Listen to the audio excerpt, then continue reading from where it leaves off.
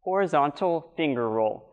Today I'm going to show you how to do a horizontal finger roll with commas. First thing you want to understand is a finger roll is going to be around one finger as you move all other fingers out of the way of the rotation. So have your palm facing upward. You're going to be spinning it around your pointer finger, just as so, all the way around, as your other fingers are out of the way of the comma.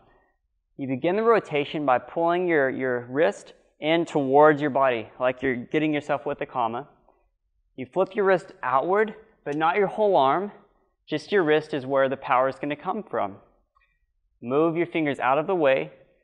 As soon as it's completed the one rotation, you grab with all of your hand again. You can make it into a movement finger roll where you actually move your whole body as you step.